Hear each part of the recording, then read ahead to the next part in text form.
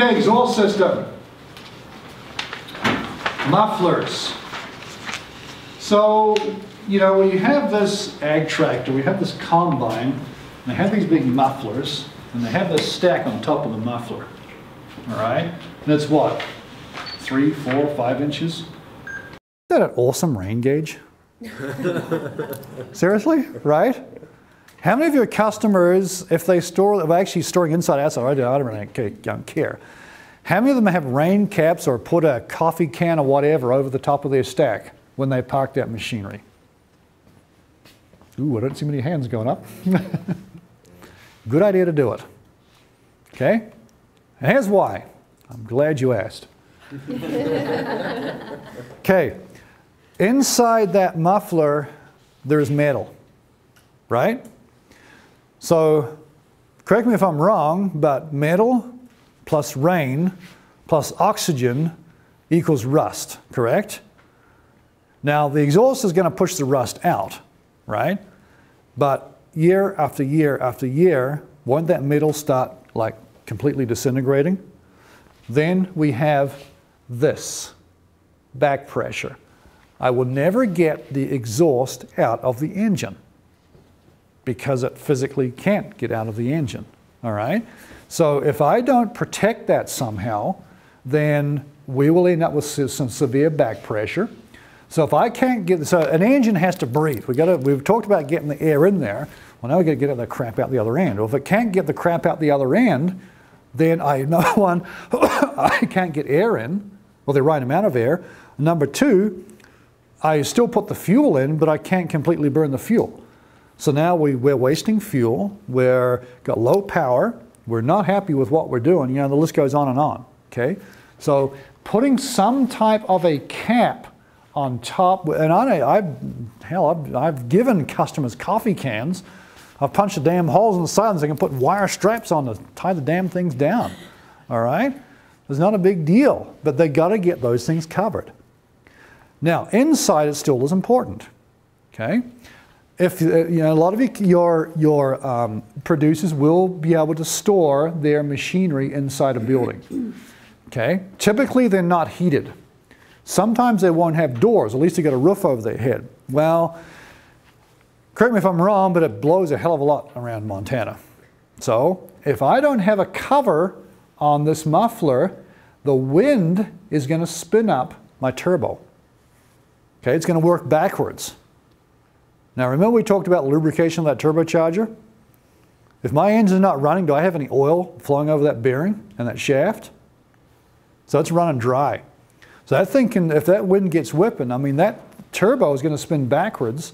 You know, it could get up to 50, 60,000 RPM pretty damn quick. And with no lubrication there, well, if you want to start replacing turbos, that's a real good way to do it. And those things do not come cheap. Some of them we're talking 5 figures, okay? So wind is a huge issue, wind and rain. Plus, you know, the mice and the birds and rodents and all that other crap we have running around out there. You don't want them on your muffler, okay? They're gonna, you know, they'll die of carbon monoxide poisoning, but they're not gonna get pushed out. They're gonna start plugging up your muffler as well. So now we're back to back pressure, all right? So have your ag producers, next coffee can, don't throw the thing away. Save it, put it over your muffler, okay? Cooling system. Oh man, there's like a plethora of different coolants out there. It's ridiculous how many coolants are out there. We have reds and we have greens, we have purples, and we have oranges, we have OTCs, and we have glycols, and Lord knows what else we have out there, all right? Your ag producers need to be very, very particular about the coolant. That's what, remember the first slide, we had that little red thing called an owner's manual? All right, this is why this is going to get important, okay? Even though they don't have one, they need to get one. Because their owner's manual will tell them what type of coolant they should be using in that engine, okay? Some coolants you can inadvertently mix and, well, it's going to be half-ass okay. Other coolants, if you mix them, it turns to like this really yucky gel. And it is nasty. Okay? Seen it, had to deal with it. I didn't do it, luckily. One of my customers did. And I can't remember what the two coolants were, but it was, ooh, it was not nice. And we had to completely disassemble and completely flush that whole system several times. Very, very expensive.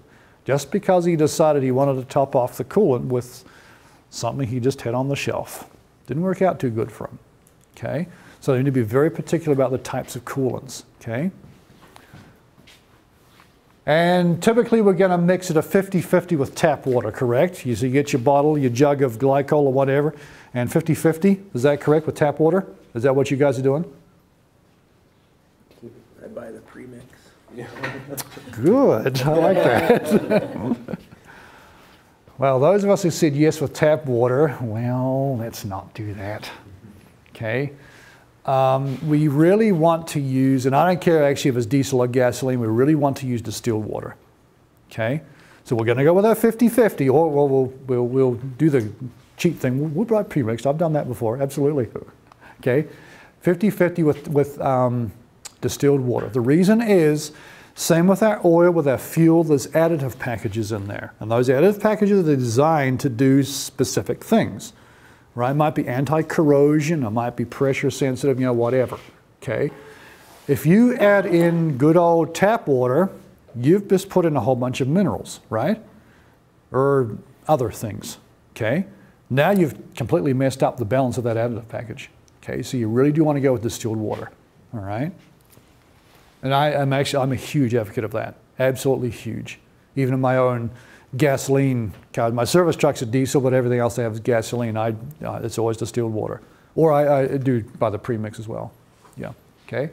50-50 is typically our mix. I know some people, you go further north, will go to a 70% mix. That, you know, what is that, let me back up. What is our coolant there to do? Why is it in the engine? To cool it, right? All right, so we burn this fuel, we create a tremendous amount of heat. The heat is what's going to push that piston down, which turns the crankshaft, which makes the wheels turn and do something at the other end. Well, it's actually only a portion of that heat does that. A portion of that heat is expelled through the exhaust system, and a portion of that heat is expelled through the cooling system. Okay? So if my exhaust system and or my cooling system are not up to snuff, I will have some overheating engines, which is not a good place to be. Okay? So, back to our coolant. And it is a sealed system. So it's under pressure. So what that is going to do is going to raise the boiling point, right? So if I go with a 50-50 mix, if a lot of the jugs that I've seen, you have this little chart on the side of them that will raise the boiling point to whatever degrees. If you go with this mix or this mix, you can only get to a certain point where that starts going the other way. And I believe it's between 65 and 70%. So if I have 70% coolant and 30% water, that's about the maximum coolant you can have. If you go above 70%, 71, 75, 80% coolant and less water, you're actually going to decrease the boiling point of that coolant. All right? So make sure they pay attention to what that mix is. Typically, I'm going to say most of your probably all of your ag producers, they're just going to go with the standard 50-50 mix. I know up in Alaska, one of my friends runs, where he's a supervisor of mine at Fairbanks, and they do run, I think it's a 65% mix up there, because apparently it gets kind of chilly in Alaska at times. Okay? So it's chilly here too. Okay, it is a sealed system. If it is not sealed, then you're not going to raise the boiling point of that coolant. Therefore, you will have an overheating engine. All right? Do you guys know if any of your ag producers remove the thermostats from their engines? Because if they do, you need to have a very serious chat with them. Really, really bad thing to do for your engine. Okay? And I know of more than I could name off about 5 guys right now I know who have done that. And I don't care if it's actually diesel or gasoline. Why do they do that? Because it will overcool the engine. Okay? And the reason why they have done it is because we have an overheating engine. Well, let's just pull the thermostat out. Instead of diagnosing what the hell the problem is, let's just pull the damn thermostat out. Well, that's actually more work than what it is to diagnose the problem. So they pull the thermostat out. Well, now we have no regulation of that. The engine will never, ever warm up. Okay? It took care of the overheating, all right? But if I don't warm up the engine, then my cylinder temperatures can never get warmed up. So now I'm not going to completely burn my fuel. Now I'm going to be wasting fuel. I'm going to have low power. You know, and the list just goes on and on and on. All right. Can I stop you for a second? Right there. Is that's the same situation with too much coolant and not enough water, correct? Yes. It doesn't overheat. It just reduces. Yeah. Okay. Yeah. Yeah. Okay. So if if your customers have removed the thermostats, first thing I would do is ask them, why did you remove the thermostat? All right. Well, it was overheating. Oh, okay. That's fair. That's fair. Why was it overheating? They probably won't have an answer for you because they haven't looked at why the hell it was overheating. This one right here is the biggest reason I found why systems overheated, is the radiator cap. You know, I probably sold enough radiator caps to sink a damn battleship. Okay? And a lot of times it's because, you know, the radiator caps have that rubber seal. So every time you take off or put that on that radiator cap, you're going to ruin that seal. Once that seal is gone, you will never ever hold the pressure in that system. It's physically impossible. You replace the radiator cap, solve that overheating problem. All right? If we can't control the heat, we put that engine under a load, you better believe that temperature is going to skyrocket. All right? So radiator caps is a huge issue. Hoses and clamps, heater hoses, you know, make sure your ag producers check the integrity of all, make sure the clamps are tight, not broken, that they're actually there, all right? And don't have them not forget the heating system, because that is part of the cooling system too, all right? So all those heater hoses that are rubbing against each other, you know, you might want to get an old radio hose and strap it around there just to get them apart. Right, or some standoff clamps to do whatever they need to do. Okay. You know, I like spending other people's money, so this is kind of cool. One thing I had a lot of my customers buy was a cooling system pressure kit, pressure test kit. And basically, what it is, basically it's just a pump. Okay, there's a pump, has a tube, and it has a cap. You take off your radiator cap, you put it on your radiator, and you start pumping up. Every system has a system pressure that it should hold at. If you look on the radiator cap, it might be a 13 pound, 14.5, 16, whatever. So you just pump it up, and you look at the cap, oh, 16 pound. Pump it up to 16 pounds. If that system is sealed, that gauge on that tester is going to stay at 16 pounds, or 13 or wherever it's supposed to be at. All right, that makes sense? So now we take it off the radiator, we put on an adapter, and I put on my radiator cap. And I pump that up to 16 or whatever pounds. If it's good, it's going to stay exactly there. If it's not good, the pressure's going to bleed off. Well, test it again, bled off. That one goes in the garbage, we put a new radiator cap on. If the system pressure doesn't hold in the cooling system, then because it's under pressure, I can now just visually go around and see where I'm leaking. All right? Might be a hose that's a little seep in it, might be a hose clamp. But here's the kicker. I look at every single coolant hose, radiator hose, whatever, hoses going into my air compressor, if it's got air brake system, every single hose that has coolant in it, I don't find any leaks, but I'm losing pressure.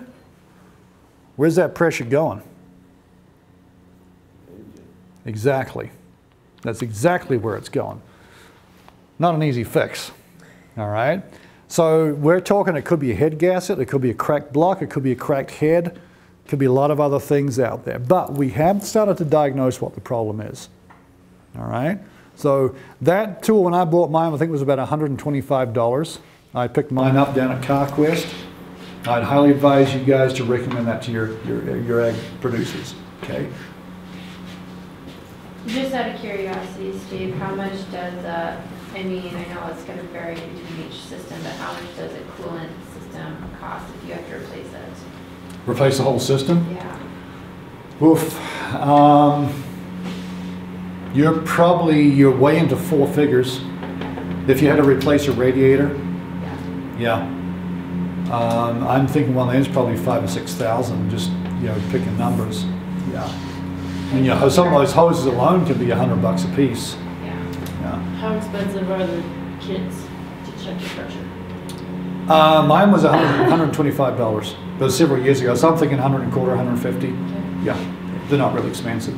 And they typically will come, there's different kits, but some of them will come with adapters because most of your necks of your radiators and your caps are different sizes for different, like your Asian versus your European versus your domestic on-highway, domestic off-highway, whatever. So typically you can buy accessories or buy a whole kit with all those different adapters in there. And that will be a little more price. But then you can test all the pieces of equipment, all vehicles on your place too. So the 125 was for the basic? Yeah, it was a basic one, with a couple of basic adapters on it, yeah. Yeah. And I don't care if it's gasoline or diesel, I could care less. They should be checking on every single one, every single one. So the cooling system on it, it's got to be checked, okay? So, sorry for another question, but... Don't apologize. When do you recommend them doing it only when there's a problem or doing it on like a yearly basis? I checked most of my customers every time I did an oil change. It was just part of what I did. Yeah, part of what I did. If probably about 30% of my work was in a shop, the rest was out in the construction site or the agricultural field or whatever. And I had that kit in my service truck. So whenever I go out there, I would just do it as a matter of course. If I was working on the semi or I was working on the combine, I'd just check it, just to do it. All right. My perspective was somewhat a little bit different. Number one, I wanted to look after my customers. You guys want to look after your ag producers. But number two, it's a thing called an upsell. I mean, there was money in it for me if I could sell a radiator cap. But there was also the recognition that I was looking after the customer. So there's recognition for you guys if you're looking after your ag producers to do that. Because the radiator cap is going to be a heck of a lot cheaper than having to replace. Like $10? Yeah. Yeah, a heck of a lot cheaper. So Nicole's question reminded me, I was going to ask on the air filters, how often are those supposed to be checked? If you have a filter minder, it depends upon what your working conditions are. You're on clay soils versus sandy soil versus wet, dry. Yeah, so it's going to vary upon application and or even what the piece of machinery is. Yeah, yeah. So I'm a huge proponent of those air minders. Absolutely. Yeah, yeah. Let's keep these things clean. So, and I'm talking about the air between those little fins. Okay. Get them blowed out, get your air guns out, or your air producers, I guess, not you guys. The issue here nowadays is, okay, so we have a radiator in front of our engine. In front of that, we will have an air conditioning condenser. We might have an oil cooler. We might have a transmission cooler, an engine oil cooler, transmission cooler. In front of that, we're going to have a air charge aftercooler for the turbocharger. So all this crap stacked. Or I guess we also probably should toss in there any EGR type stuff, if any coolers in there, all right? So we've got a whole bunch of stacked in front of each other. The air has to go through those before it can even get to the engine, because your air is actually going to help cool off that engine too, right? Well, if it can't get through this crap, it's not going to get to your engine, so now we're going to have an engine overheating. Or we might have a high oil pressure on a transmission.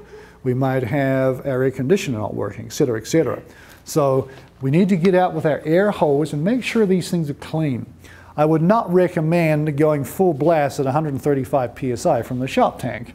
All right, let's kind of regulate that down a little bit. Okay, if it's steel, not a big deal. Most of your air conditioning condensers are aluminum finned, and if you want to flatten them out, that's a really good way to do it. And I have been there, and well, I've dealt with the results of a customer doing that. And he didn't want to straighten the fins out. Oh my Lord.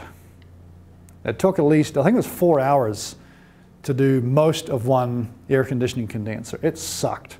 Just a little teeny flat blade screwdriver. It's terrible. Lordy.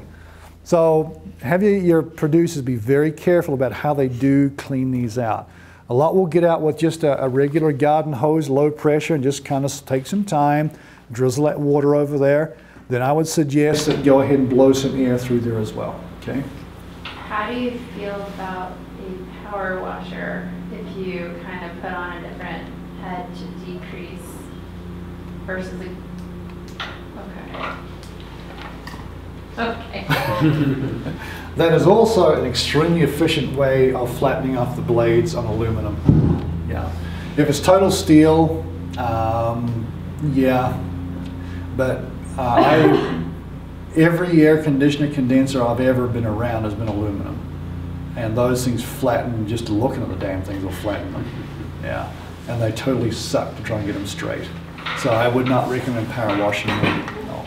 Now, if there's no air conditioning, so just have your air producer look very closely, check out what the metal is.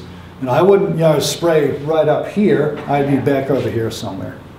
Yeah. Just be very, very careful. I would, in all honesty, I'd say no. The garden hose will get most of it out, then just get low pressure air. It'll take a little more time. That's fine. Okay, if it takes time, that's, you know, it takes a little day, then that's what it is. It's a hell of a lot cheaper than having to repair stuff. Okay. Yeah, good question. Okay. So how often should coolant be changed? Depends on what year it was.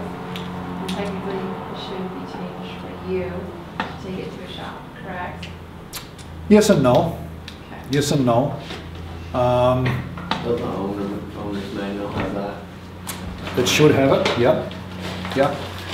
And it's, yeah, you're both right. It's going to vary on application and vary by manufacturer. Industry rule of thumb is about once every 2 years. Well, you know, when I look at those cooling systems, that's a hell of a lot of coolant. Yeah, we're talking gallons of coolant here. On a big ag tractor, a swather, a combine, gallons. So now we have the issue of, you know, if we take it to a shop, you know, they have the problem of disposing of it. And we really don't want to dump this stuff on the ground. All right, a lot of people do, and I totally hate that. I really do. It just ruins a lot of things, kills a lot of stuff that doesn't need to kill. So we have a disposal issue now if we do it ourselves. But typically, when you're out in a farm, they're not going to road in a big ass tractor or a big combine into town to have them change the coolant. They're just going to do it right on the farm. If they have, it's a Caterpillar Challenger and they have Caterpillar come out and do it, well, you know, that's $150 an hour when they leave the shop, by the way, plus $2 a mile both ways. Now, that gets very expensive. So one thing that, you know, that, again, I like spending other people's money, but another thing that your ag producers should buy is what we call a coolant test strip, okay? They're good for multiple types of coolants, and they come in, and I used to get mine from either Fleet Guard or from CarQuest, and I mean, pretty much every parts house has them. They're in a sealed little container. You undo the top, you take out one strip, put it on the bench, seal it back up. You take that strip and you dip it into the coolant. You pull it back out, and there's going to be a graduation of colors. And you compare that with a chart that's on the side of the little container of the test strips. And that will tell you a lot about the nitrates, but more importantly, the pH level. Okay? If that pH level is out of balance, then we're going to start ruining the inside of that engine. Okay? The nitrates will also start ruining the inside of the engine. What happens with the nitrates is they put a coating on the inside of all the galleries where the coolant runs around. It's a scale. 1/6 of an inch of scale, and that's not very big, equates to 1/4 inch of metal. So we're losing a lot of heat rejection. So that heat has to be rejected somehow. Well, that's going to go back into the combustion chamber. And it's going to go out the exhaust. So now I'm going to start having some hot exhaust temperatures, and I could be pushing melting pistons. All right. The pH level is also going to start eating at the metal. There's two things will pick away at the metal. Number one is the pH level. It's acidic. Number two is if I have air in the cooling system. When I start pressurizing that air, those little air bubbles, they implode and they start picking away at the metal. Okay, and what's going to happen is, so on our engine, most of our diesel engines have a liner, where the piston runs in. If I punch a hole in that liner, I now have coolant going into that combustion chamber. All right? So I'm going to be losing coolant, I have no idea where, until I start seeing white smoke coming out the exhaust pipe on a warm engine. You'll see white smoke on a cold engine. If you see in a warm engine, you've got coolant in there. Okay? Now that is an engine rebuild. Okay? And that's kind of spendy. All right? So again, that sealed system will take care of those air bubbles, but also testing the coolant will take care of, if we had to add or, an additive to that cooling system or change out the coolant. Okay? So we're not just going to change it every 2 years just because that's what we're supposed to do. We're going to be a little more thoughtful about what we do. Same with that oil and fuel filters and all that sort of stuff. Okay? While I'm thinking about that, one thing I didn't talk about on the exhaust system, one thing that all of your customer or your ag producers should have on their diesel engines is a pyrometer. You guys heard of what a pyrometer is? It measures the heat of the exhaust. And to me, that is an absolute necessity. Absolute. There'll be a probe that goes into, it should be at the outlet of the turbocharger. And it will send an analog signal back to a gauge that's on the dash. They'll basically show you what the temperature of the engine is. So if that engine's under a load, you might see maybe 900,000, maybe pushing 1,100 degrees. And that's fine. If you start pushing 1,150 or 1,200 degrees, you have a problem. Now remember, that's at the outlet of the turbo. So the combustion chamber is going to be a hell of a lot hotter than that, right? Aluminum melts at 1,250 degrees, give or take. So if I have 1,200 degrees at the outlet of the turbo, I get a pretty good chance I'm starting to melt pistons. Okay? So if it's starting to creep up, well, you know what? Maybe I better pull that plow out of the ground. Maybe I better pull a few shanks off. Maybe I better grab another gear to go up the hill and do whatever I need to do to start taking load off that engine and start backing off that temperature. All right? So, and I have retrofitted a lot of engines with that. Most of your exhaust systems somewhere around that area will have a sort of a plug. You just undo the plug, screw in the probe, hook up the gauge, and life is good. Some have actually had to drill a hole and tap it to screw it in. They have to do what they have to do. All right? But to me, it's an absolute necessity. Some pieces of equipment you will find that probe is at the inlet of the exhaust into the turbocharger. The only thing I don't like about that is if that probe ever vibrated and broke off, it's gone through the turbo. All right, so I always put them on the outlet. If it goes out the exhaust, well, that's just the way it is. Life's, But it goes to the turbo, whoops, now we're replacing turbochargers. All right, so that pyrometer is also another piece of a tool or sensor, whatever, should be on their piece of equipment. Okay.